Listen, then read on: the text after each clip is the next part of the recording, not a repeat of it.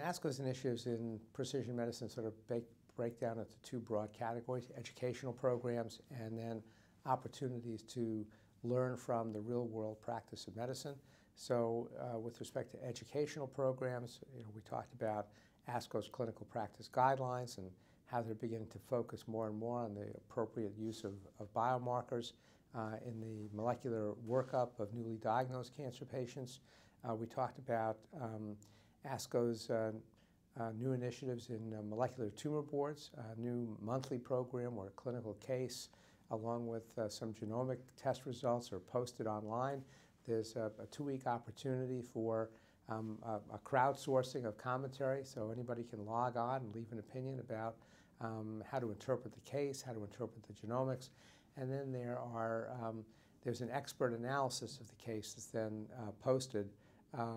by a clinical oncologist and a molecular pathologist that provides a definitive analysis of the case, and then that's archived on the website for educational purposes. I think I also mentioned 2 new educational curricula, one in hereditary cancer genetics, really an educational program to inform people about germline abnormalities and how they predict for the risk of cancer, and then a just recently launched educational program in tumor genomics, again to provide people with the landscape of what are the prevalent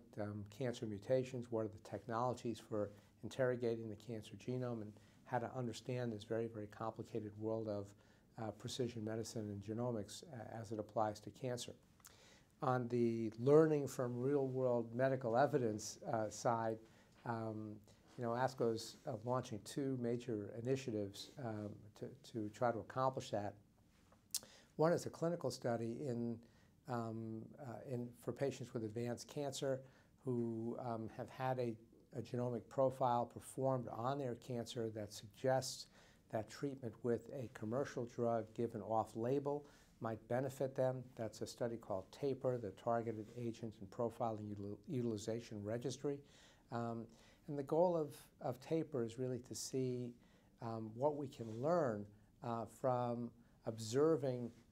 the practice of prescribing drugs off-label to patients with advanced cancer whose tumor has an actionable genomic variant, and whether this practice of using drugs off-label is actually worthwhile or not. ASCO's bigger initiative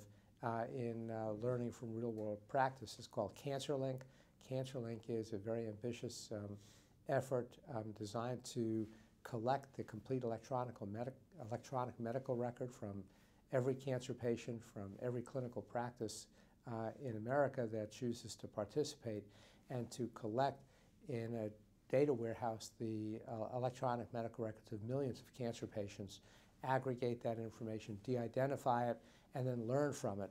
in a variety of different ways.